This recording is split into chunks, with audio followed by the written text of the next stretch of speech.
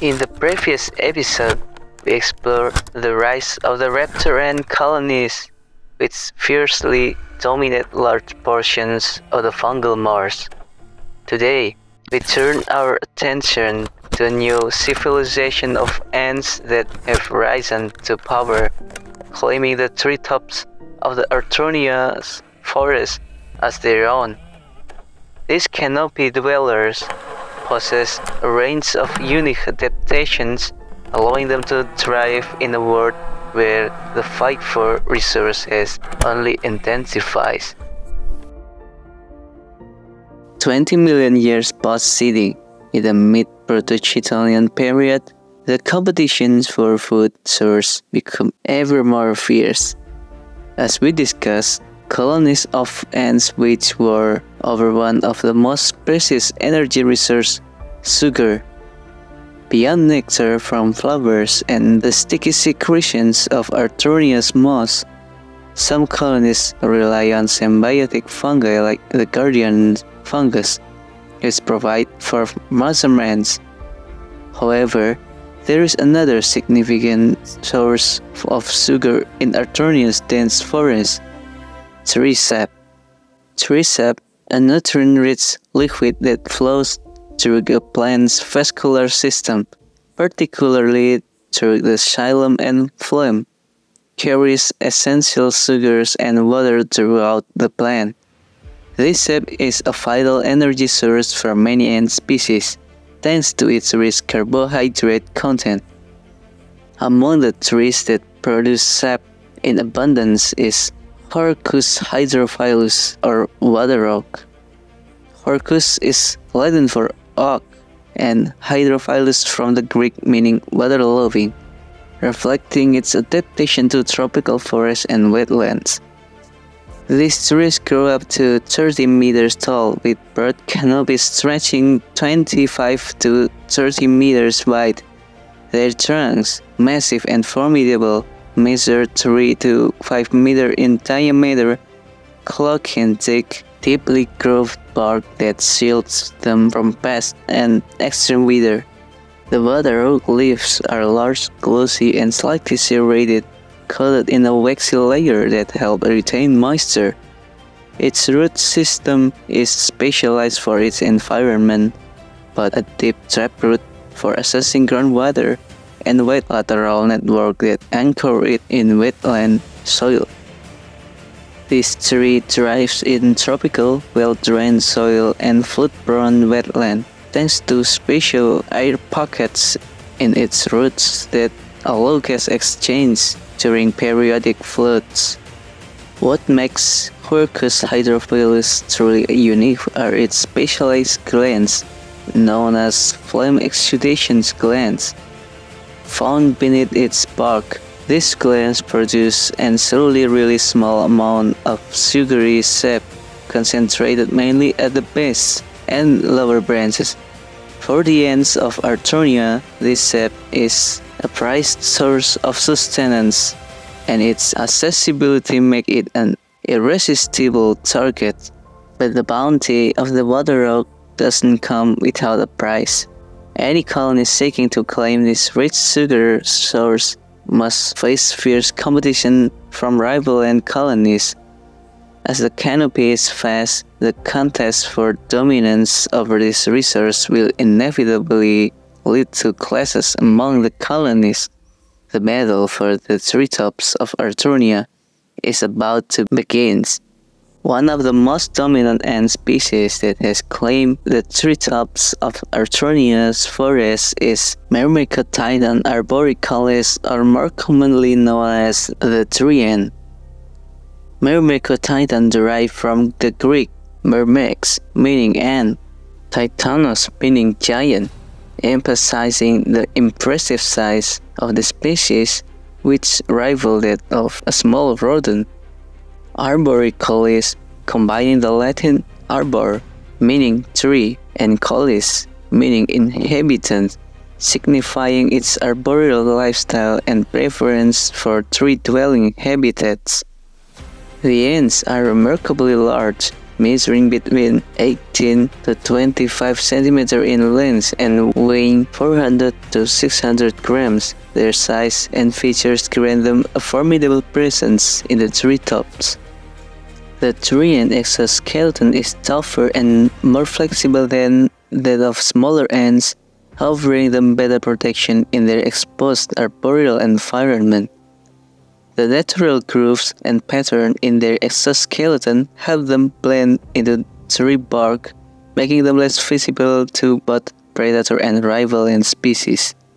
Their legs are longer and more articulated compared to their ground-dwelling relatives, allowing them to grip branches and move through the canopy with ease.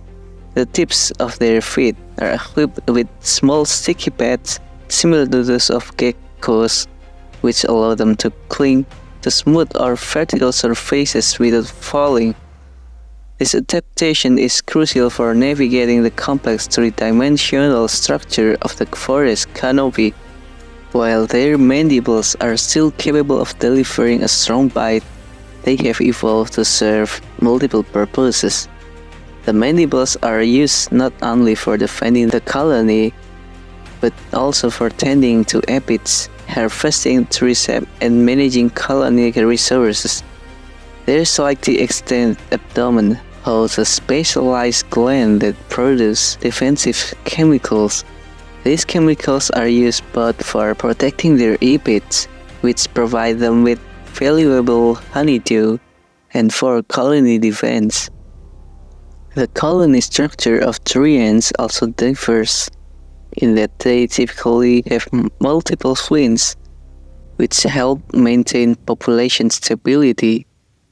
The workers are highly mobile, moving efficiently between the scattered nests via tree branches. Their sticky footpads give them unmatched agility, enabling them to leap between branches or cling upside down to evade predator or rival ants. Tree ants construct their nests by weaving together large, flexible leaves found high in the forest canopy. Using their powerful mandibles and cooperative behavior, the ants pull leaves together, creating tightly bound structure using silk produced by their larvae.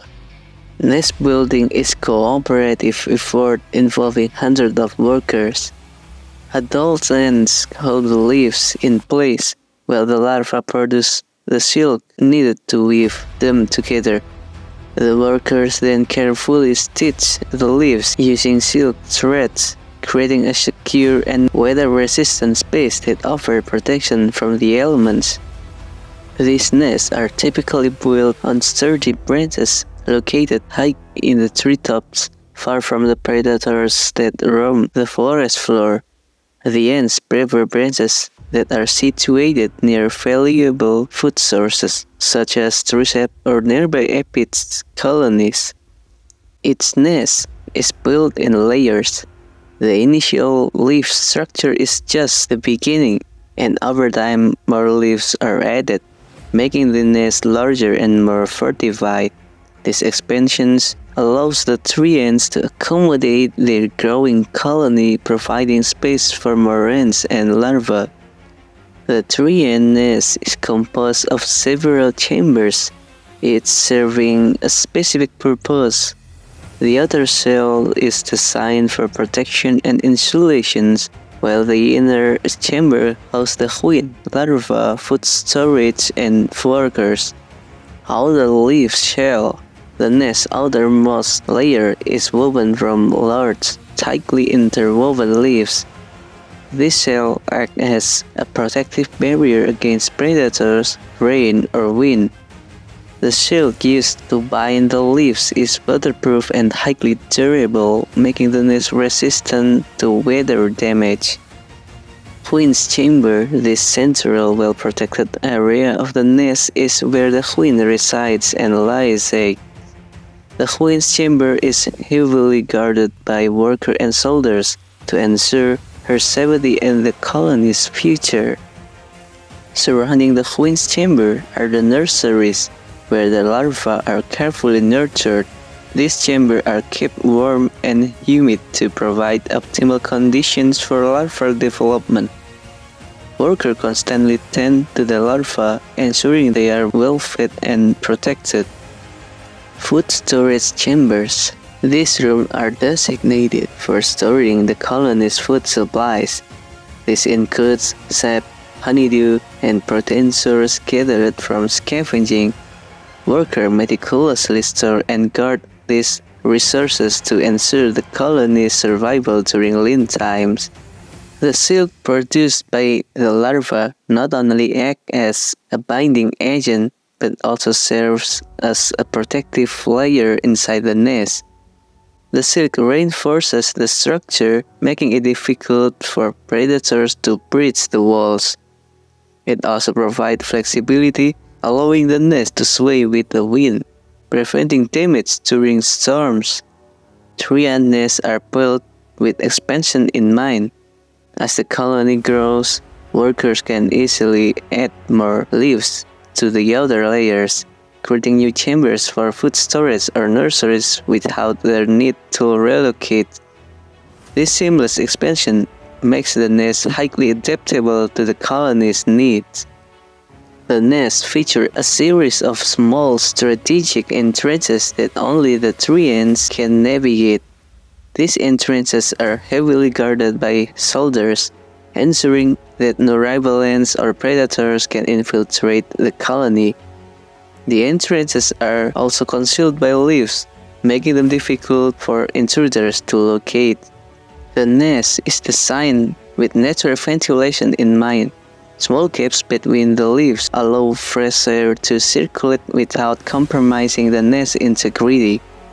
These gaps prevent the buildup of heat during the day and keep the nest warm at night, while also preventing rain from entering.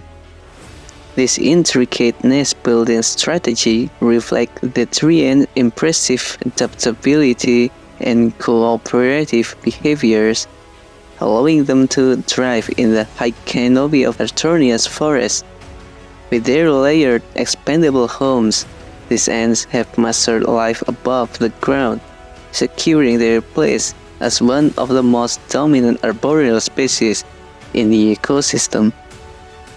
With a strong symbiotic relationship between tree ants and various trees in the forest of Arthronia, the trees thrive alongside the ever-expanding tree ant civilizations.